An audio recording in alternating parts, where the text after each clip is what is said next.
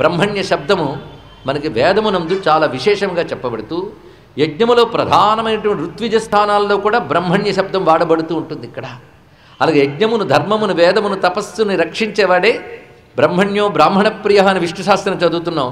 అది సుష్ఠుగా రక్షిస్తే సుబ్రహ్మణ్య అన్నాం అంతే ఇక్కడ మొత్తానికి. అది గ్రహించవలసినటువంటి తత్వం ఇక్కడ. అందుకు బ్రహ్మణ్య శరణ్యశ్చ, శరణ్యుడు అంటే కష్టకాలంలో ఆదుకునేటటువంటి వాడు ఎవడో వాడు. అంతేకాదు ఎవరికైనా దిక్కైన వాడెవడో వాడు లోకశరణ్యుడు ఆయన. అందుకు 3 లక్షణములు. ఒకటి ఒకనాటి స్నేహితుడు, రెండవది బ్రహ్మణ్యుడు, మూడవది శరణ్యుడు. ఈ 3 లక్షణాలు ఉన్నటువంటి వాడు భగవాన్, సాక్షాత్ పరమాత్మ. భగవత సఖ అని సంబోధించింది. మళ్ళీ ఇక్కడ భగవాన్ అని కూడా అంటున్నది. ఇక్కడ ఈ 2 శబ్దముల్లో భగవానుడు అని చెప్తే బ్రహ్మేతి పరమాత్మేతి భగవానితి కచ్చతే అనేటువంటి మాటలు మనం చెప్పుకున్నాం.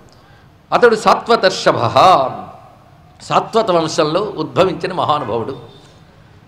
మీరు కోరుకుంటున్నాను ఏంటంటే ఇది విప్రధర్మంలో ఒక భాగమే. దరిద్రం పీడిస్తున్నప్పుడు ఆ ధర్మసమ్మతమైన గృహస్థాశ్రమ నిర్వహణకి యోగ్యుడైన వాడి దగ్గర యాచన చేయడం అనేది విప్రుడికి అధర్మం కాదు. కాబట్టి మీరు స్వధర్మాన్ని అనుసరించే, మన పిల్లలు ఆకలితో బాధపడుతున్నారు, కుటుంబం సరిగ్గా నడవడం లేదు, ధర్మ నిర్వహణకైనా ధనం కావాలి కదా, భోగం కోసం కాకుండా. అందుకు మీరు దయచేసి ఆ మహాత్ముని వద్దకు ఒక్కసారి వెళితే మన దరిద్రం పోతుంది అని చెప్పింది తల్లి. తముపై మహాభాగా సాధూనాంచ పరాయణం. మరొకటి, సత్పురుషులకు ఉత్కృష్టమైన ఆశ్రయం ఎవడో ఆయన వద్దకు వెళ్ళు. దాస్యతి ద్రవిడం భూరి సీదతే తే కుటుంబినే.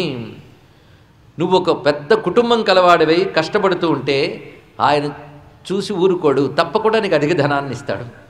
అంతేకాదు ఆయన ఎటువంటి వాడంటే, ఇప్పుడు ద్వారవతిలో ఉన్నాడు ఆయన, అంటే ద్వారకలో ఉన్నాడు.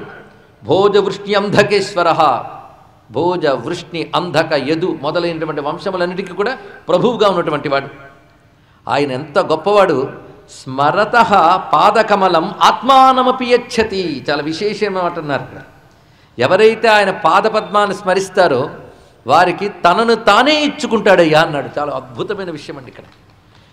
దీన్ని తీసుకుని అంటారు మహానుభావులు పోతన గారు, విజితేంద్రియుడు బ్రహ్మవేత్త దారిద్ర్యము బాధింప. ఆ మహానుభావుడు జితేంద్రియుడై బ్రహ్మవేత్త అయి దరిద్రం బాధిస్తున్న ఒరుని కార్పణ్య వృత్తిని అడుగబోవక, ఇతరుల దగ్గర చేయి చాచి అడగడు. అటువంటి వాడు అపరిగ్రహ వృత్తిలో ఉన్నటువంటి వారు ఇతరుల ముందు అడగడానికి సిగ్గుపడతారు.